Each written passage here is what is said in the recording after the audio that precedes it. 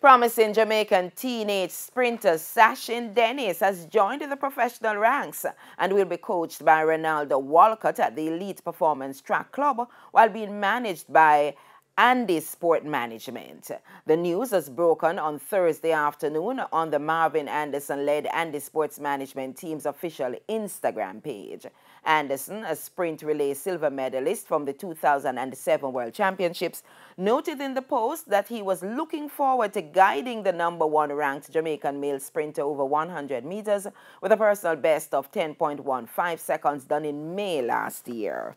Walcott, who last year began coaching four-time 100-meter world champion Shelly-Ann Fraser-Pryce, previously guided Dennis's development at St. Elizabeth Technical, while Dennis won titles in all classes at the ISSA Boys and Girls Championships.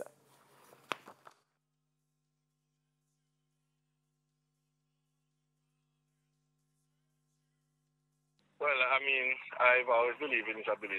He has demonstrated his tenacity and his, willpower to do well when it counts most. He is one of Jamaica's finest young prospects. If I'm going to bet on anybody, however biased may sound, as I'm going to bet on him to be, Jamaica's future going forward. So I think it has to be in the right direction for him to put himself out there and, to let the public know that, hey, he's pursuing athletics seriously as a career and, not be shy about it.